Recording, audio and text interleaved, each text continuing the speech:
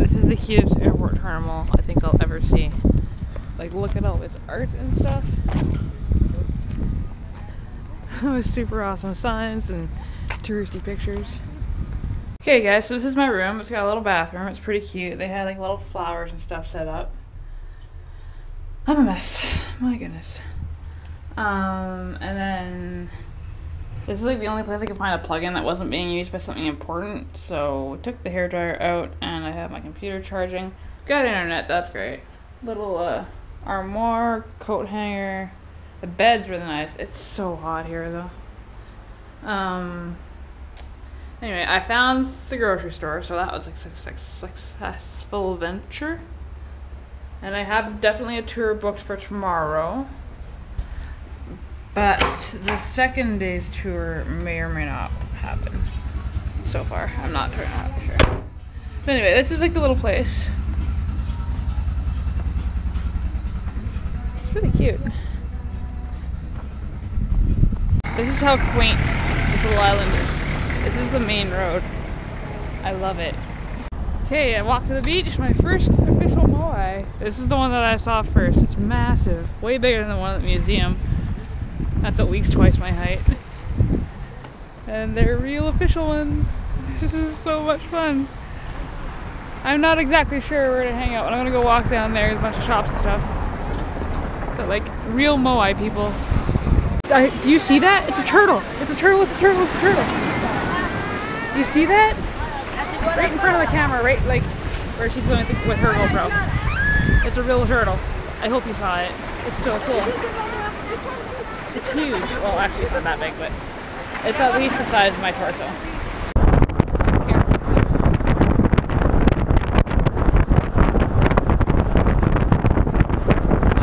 This is Nahu, where they've been toppled onto their faces. You can't go any further. So here we see an ahu. This is one of the biggest ahu sites on the island, according to archaeologists. We see the moai on the ground, and that as a result of the warfares between the different tribes. Now, according to archaeologists, the island had at least 10,000 people, but it could have had even more, 15,000 or 20,000 people. So as a result of this overpopulation became the warfares between the different tribes. In other words, fighting over land, over food and things like that, and so destroying the ahu sites and the moai that belong to their enemy's tribes.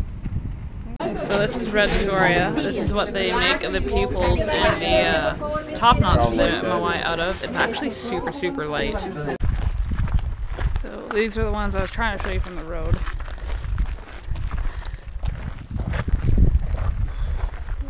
Flies keep landing on me and it's annoying.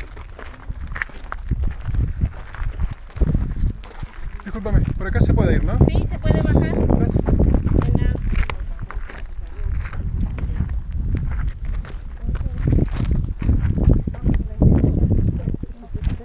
Cuero también? I'm going down to see the front of this big one.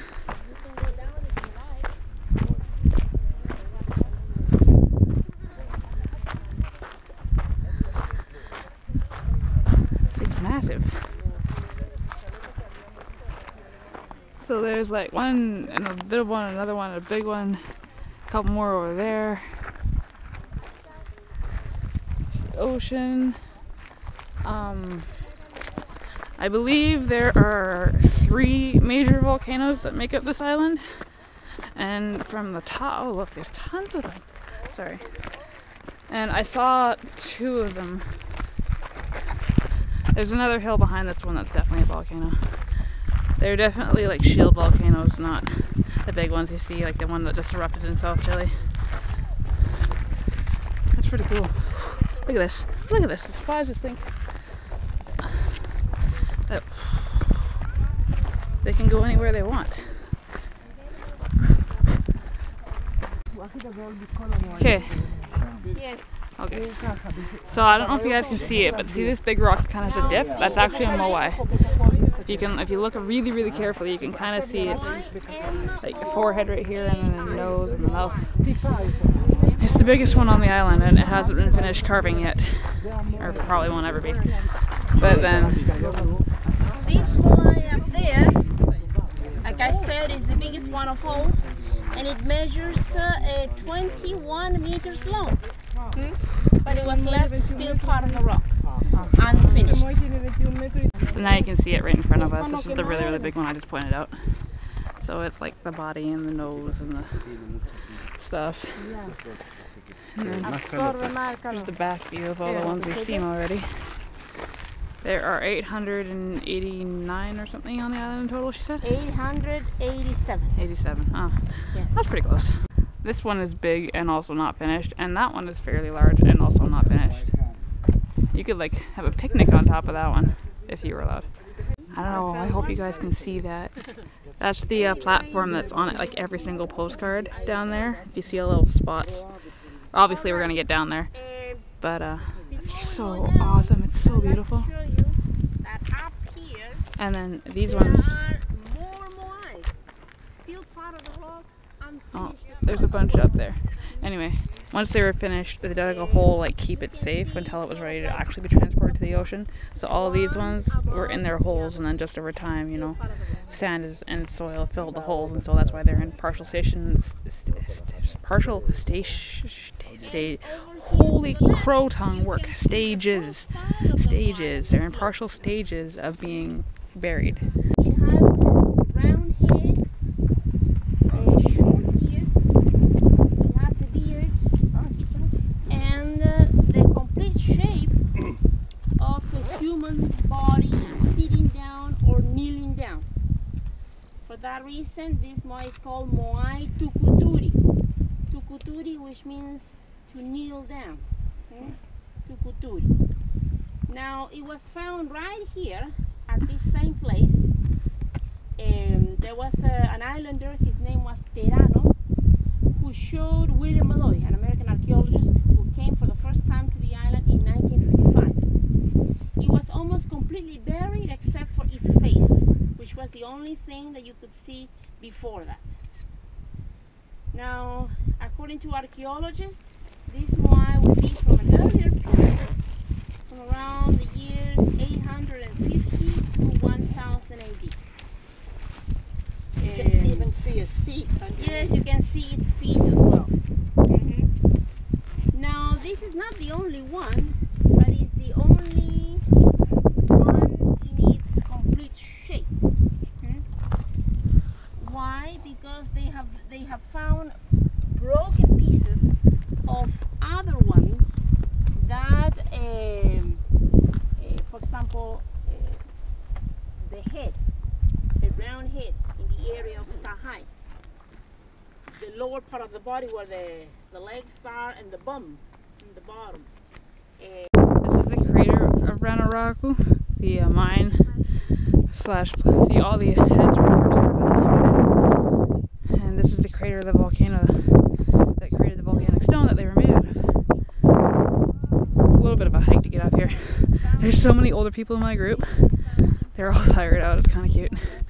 They're just like, are we there yet?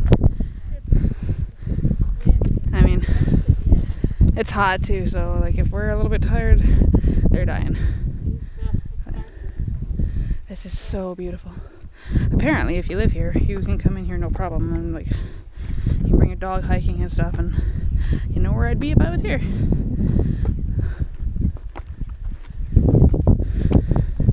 This is so pretty. I think I would just live here if I was on this island all the time.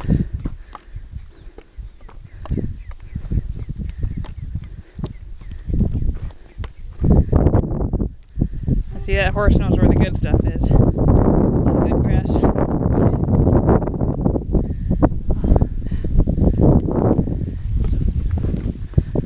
Look how it is sprinkling in the lake. Yeah, it's raining a little bit, but look, you go up this trail, and yeah, it's like moai all the way along it. Oh yes, they come here all the time. That's so cool. Ahutanhariki. Like I said, that other girl, the one from Northern Europe, is in agreement with me that we both want to come back here for sunrise. So we're going to try to get back here from sunrise. I'm going to try and set something up. We're going to add each other on Facebook so that hopefully we can come back. Because I feel like this would be amazing sunrise. That's so gorgeous. The water is so blue. So beautiful.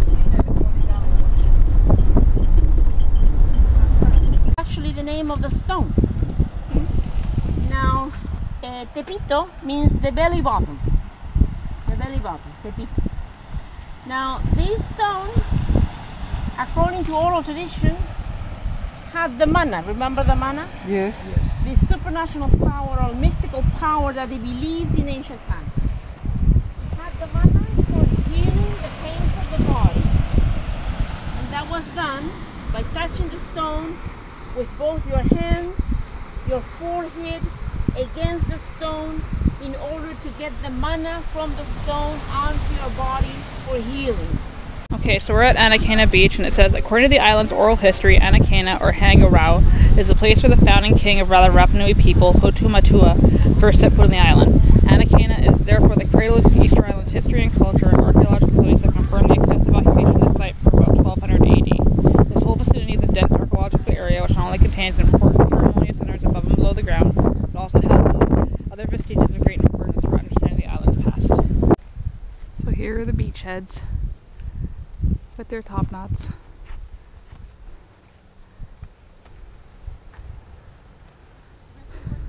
Not anymore.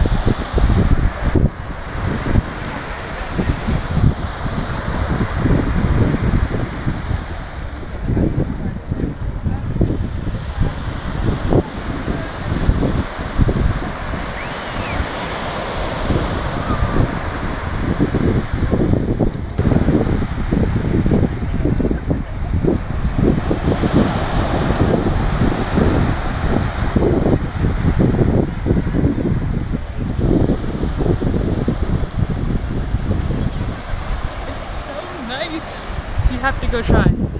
Guys, do you see that? There's a fish right there. Once you get past where the waves break, it's super, super smooth and it's so clear. It's so warm. It's so pretty. I love it. I'm having a great day. This is so fun. And I'm definitely going swimming for the rest of the night.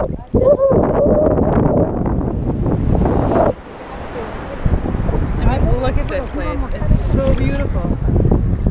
The beach and the Hawaii. This is postcard material. Postcard material. Gotta keep my arms up. Can't get the camera wet because I packed the waterproof case in my big luggage thinking I wouldn't need it. I don't know why I did that. That was stupid of me. But this is so nice. I love it. I'm so happy. This is so fun. People snorkeling. I might rent some snorkel gear for the evening. That could be super fun. It's so clear. So pretty. It's so warm. I'm having a great day.